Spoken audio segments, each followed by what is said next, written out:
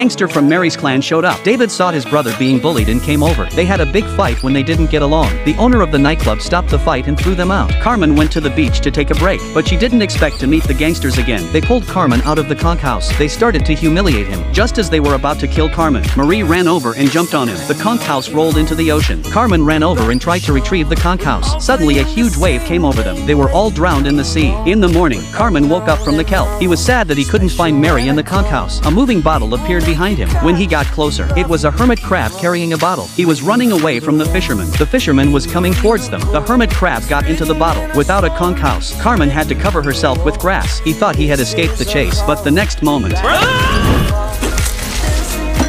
Carmen was so scared that she ran away, but it was too late. He was caught by the fisherman. Carmen was put in a cage and marked with a price. Coincidentally, Mary was also locked up. A strange prison break is about to begin.